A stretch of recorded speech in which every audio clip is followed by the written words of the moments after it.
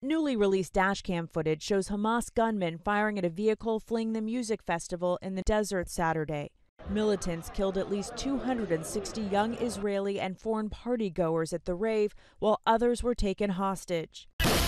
Israeli police released video Monday appearing to show its forces rescuing trapped civilians and wounded soldiers under heavy gunfire in southern Israel.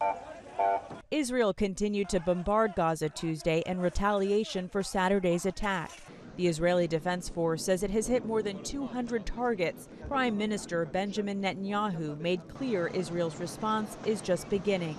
We will exact a price that will be remembered by them and Israel's other enemies for decades to come. President Biden and Vice President Harris spoke with Prime Minister Netanyahu Tuesday about support for Israel. We stand with Israel. We stand with Israel. And we will make sure Israel has what it needs to take care of its citizens, defend itself, and respond to this attack. On Israel's northern border with Lebanon, there have also been deadly exchanges of artillery fire with the Hezbollah militant group.